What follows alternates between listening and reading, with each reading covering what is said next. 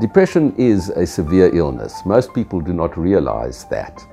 They see depression as a mood, as a kind of disappointment, as a state that people can get over if they simply take themselves in hand, go on a vacation, or do something that will improve their mood. People who are suffering from clinical depression, that is not the case. Virtually nothing can make them feel better. Clinical depression is different from sadness. Sadness is something that we all experience. It's an emotion that's very common.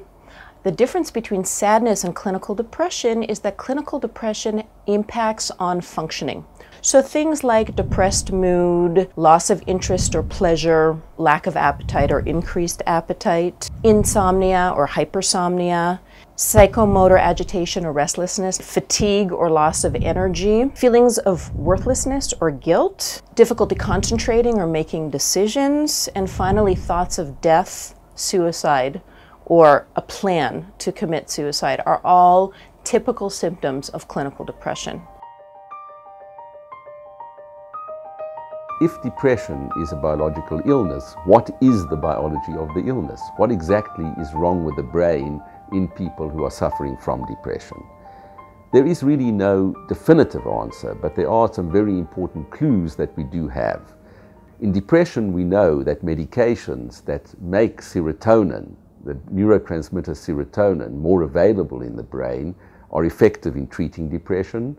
We know that medications that make noradrenaline, another neurotransmitter, more available in the brain are also effective. So clearly, problems in the availability of these neurotransmitters at critical points in the brain where neurons communicate with other neurons is a very important factor.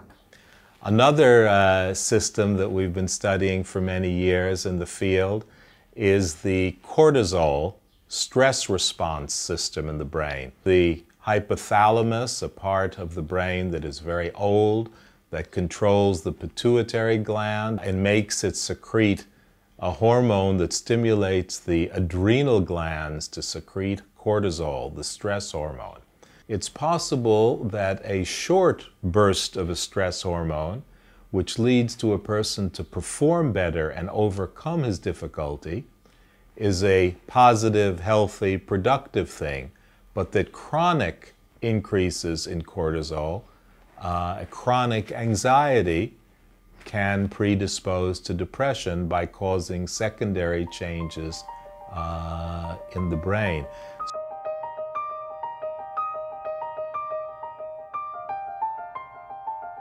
There are very many different classes of antidepressants available. The most frequently used are specific serotonin reuptake inhibitors, or the so-called SSRIs.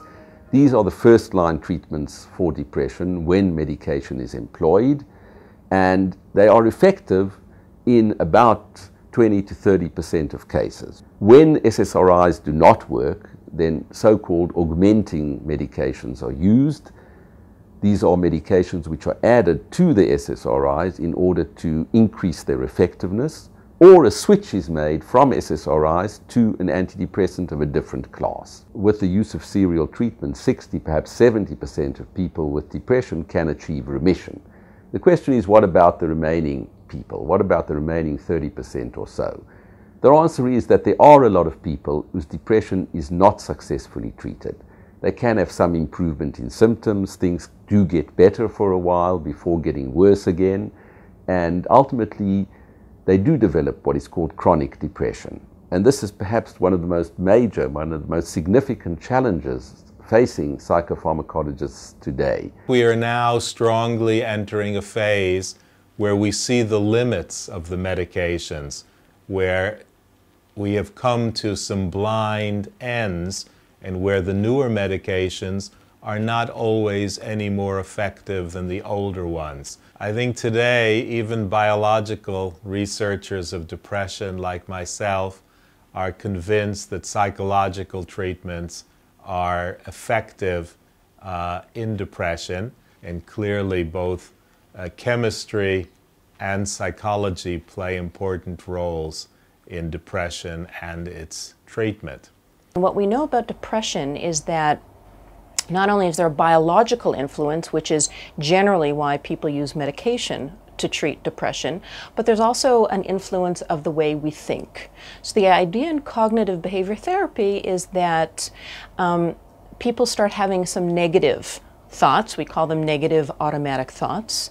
If somebody was criticized quite often by their parents or by their teachers, then they have a schema that they're not good enough. If they're going along in their life and everything is good, then they feel okay. But if they fail the exam and this schema that I'm not good enough gets activated, then they'll start thinking negatively.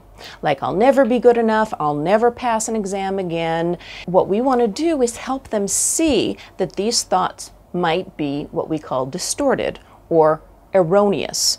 In the treatment, patients are asked to identify their negative automatic thoughts. In other words, what was the thought that was going through your head when you were feeling bad? Then we teach them how to challenge these thoughts. We use a technique called Socratic questioning.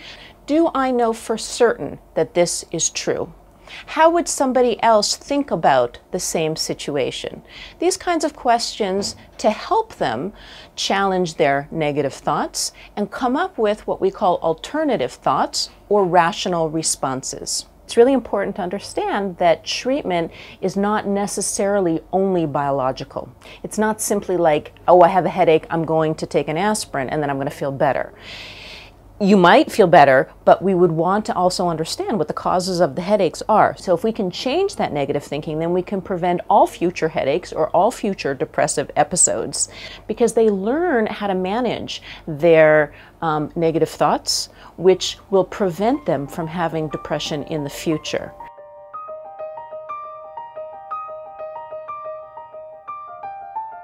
The fact that serotonin reuptake inhibitors are not effective in all cases led to a renewed focus on the development of drugs that act on more than one system.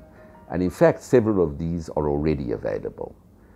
The wave of the future is the development of drugs that act not only on the serotonin and noradrenaline systems, but also on the dopamine system, the so-called multifunctional drugs. Now, there's also a newer form of therapy called mindfulness-based cognitive therapy, which is the idea that thoughts just go through your head, because we all have thoughts that go through our heads, and we just watch them go through our heads. We put them like a cloud, like the thought onto a cloud, and we let it go across the sky, as opposed to starting to interpret it or misinterpret it or make a big deal out of it. And the research has shown that people who learn mindfulness-based cognitive therapy after they've been depressed once have a much less likelihood to relapse.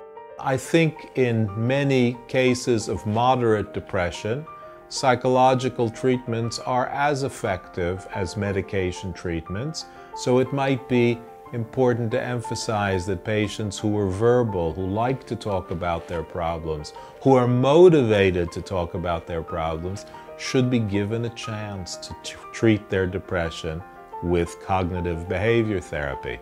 Patients who are unable to talk about their problems or too depressed to talk about their problems should be given a realistic, optimistic, truthfully optimistic evaluation of why they should take their medication so that they have a much better chance of being well and able to work and enjoy life in the future.